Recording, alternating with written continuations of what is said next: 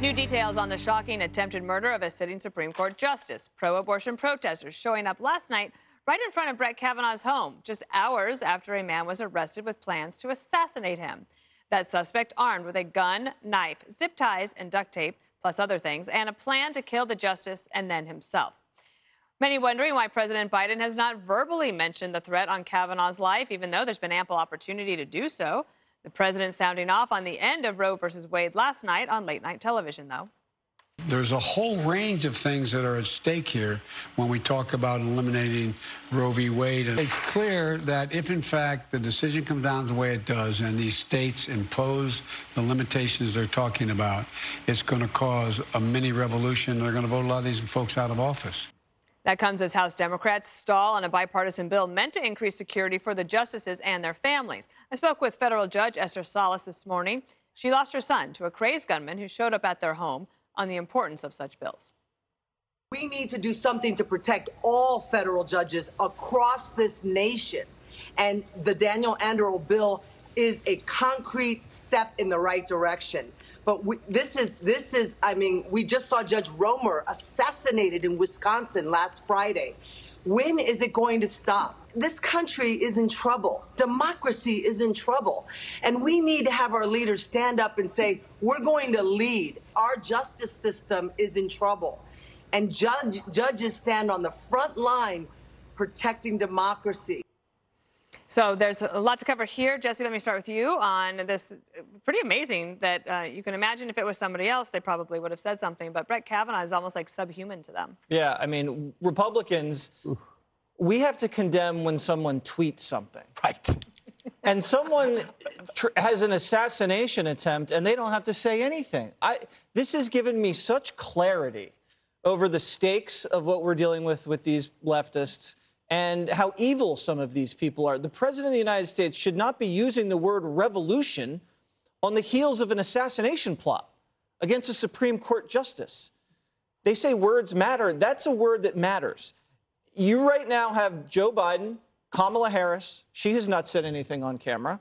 Schumer has not even put out a statement, from what I gather. And Garland still hasn't arrested any of these protesters who are breaking federal law outside his house. The media is just stone cold evil here. The New York Times doesn't put it on the front page. USA Today doesn't put it on the front page. And the cable news pundits are both siding it and burying it. And they're saying, oh, you know what? It happens this and that side and this side. And, you know, this is going to get crazy. I don't like what's happening because if you look at it from their perspective, you could argue that this is a conspiracy, and they like the heat on Kavanaugh because you have the leak, and then you have the hands-off approach from the Justice Department, you have the insightful words from Schumer, and then zilch from the highest leaders in the United States, Kamala and Joe. So what does that do? That gives license to the would-bes and wannabes and mini-revolutionaries. So you have to think, how far do they want to take it? How far are they going to push this thing? It seems like they want to push it right to the edge, and this country cannot have that. And they need to dial it back and be a little more responsible before something really, really ugly gets happening. And I think we're this close to something really ugly happening. Last night, Lindsey Graham said on the show he thinks we're this close to an assassination. Geraldo. Well, I hope that Lindsey Graham is wrong. So do I. And it's absolutely disgusting what they're doing with Brett Kavanaugh, a man who's been really cruelly treated since he went into the Supreme Court arena.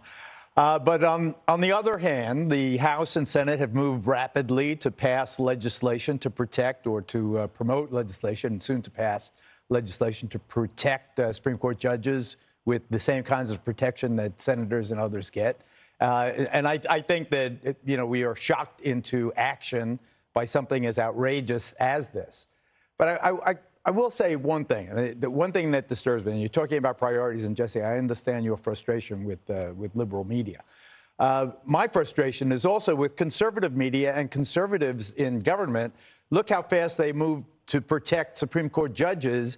Where is the action to protect the school children of Uvalde and other places? Where is the congressional action to pass a juvenile? Right now in the Senate? They are doing bogus nothing. They're hashing it out in the Senate. They're hashing out nothing, and it's going nowhere. There will be no juvenile assault weapons ban. There will be nothing meaningful that happens in the Congress of the United States. They are absolutely not only dysfunctional, they just don't care. And when you say that one side emphasizes one thing, the other side emphasizes the other, when are these people going to do the right thing, not for their party, but for their country? Well, they're trying to respect the Constitution also, Geraldo. Speaker of the House has slow-walked these Supreme Court security bills, and that was just changed. Look, the bill to protect Supreme Court justices and provide security was passed bipartisan, unanimous in the Senate, okay?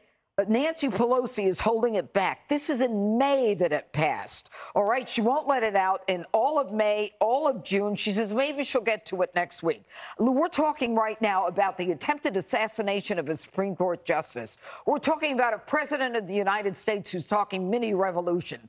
Chuck Schumer is talking about you release the whirlwind and you're going to have to suffer for it. And Maxine Waters, who says get confrontational, get in their faces. I'm telling you right now, Merrick Garland should be thrown out of office for not arresting every one of those people in front of Kavanaugh's house last night. He has an obligation, and I'm sick of their empty words where Merrick Garland yesterday says, you know, it's a threat to our democracy. To them, the only thing that's a threat to democracy is parents fighting for their children in schools, and if you were involved in January 6th, where people are still being held in isolation and solitary confinement. Not this past January, the January before.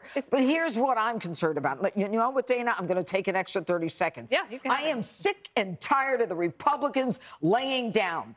Every time the Democrats are in charge, the Republicans act like, you know, they've got their white gloves on. When Scalise was shot by a Bernie Sanders supporter and the Democrats said, oh, let's not be political, the Republicans said, okay, let's be friends, kumbaya. And then this kind of thing happens, and they then want to throw everybody in jail, and everyone who did something in January 6th, they should go to jail if they violated the law. But this is an attempted assassination on a Supreme Court justice, and they don't give a damn that the president of the United States would go on national television and not one media has heard him apologize is disgusting. And they, as far as I'm concerned, when the Republicans get in office, if they don't do something and have a moral courage and a fortitude to get these people back in line, then you know what? They don't deserve our votes. One of the things that's frustrating is that the laws aren't followed, right? And people aren't. So you are not allowed to protest outside a federal judge's home. They had ample opportunity to do so last night. They had advance warning, and they decided not to do it. Right. And if this were Sotomayor's house, would those protesters still be left there? And if one of them were shot, would the cop be a hero? Right? There's a reason why this isn't being covered. There's two reasons. One is that the press can't cover this because their fingerprints are all over the relentless demonization of Kavanaugh, among other people. I mean, it's enough of a demonization based on this Roe v. Wade leak and other things that it took, I would say, an impressionable introvert and radicalize him into a spectacle-seeking suicide. Right? I mean, this is what he's never done anything before, but he was clearly influenced. That's one reason. They know that they're partially responsible, so they really can't cover it. That's why in the New York Times it was on page like 820 or something like that. They're not, by the way, it's not anywhere. It's not anywhere. Number two, they cannot counter-program against January 6th.